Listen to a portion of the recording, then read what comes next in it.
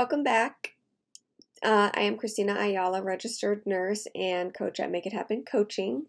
This is a video that I've been wanting to film for a while. It's trusting the timing of your life, basically. This was my mantra for the last 2 years. It's something I have to remind myself a lot as someone with having a type A personality and chronic anxiety. I remind this to myself daily that I need to trust the timing of what's going on. So I just wanted to share some stuff with you to see if this would be helpful for you. For me, this year's been chock full of changes and challenges. I had a baby in the beginning of the year, my lovely daughter. I quit my job at the hospital and started my business back in April. And I was ready to put the pedal to the metal as a nurse coach, doing like tons of things, and then things started happening within my family. So the first thing was actually when I went back to the hospital back in April. It was my first day back after maternity leave, and I went there and they sent me home right away saying that I needed to be cleared by the hospital staff nurse, and I was not. And it was a weekend, so she wasn't in.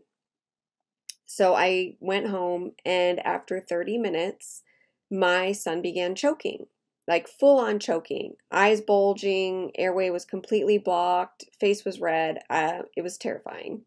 So I had to perform the Heimlich on him. And it was the first time in my life and on my own kid.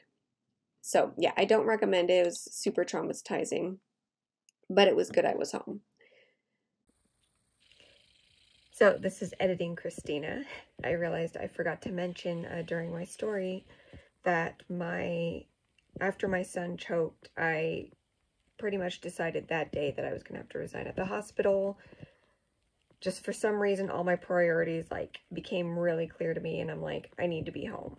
That was the sign that I needed to be home. I had kind of been on the fence of just staying at the hospital and working per diem, which was what I was planning on doing, was going per diem, which is working about once a week.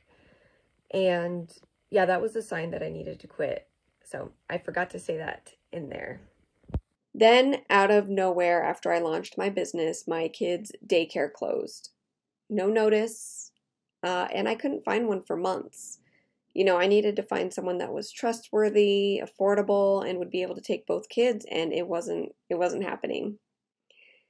Also, my husband has been working a lot more than usual, and he's even been sent out of town a few times, which ends up, being me with the kids.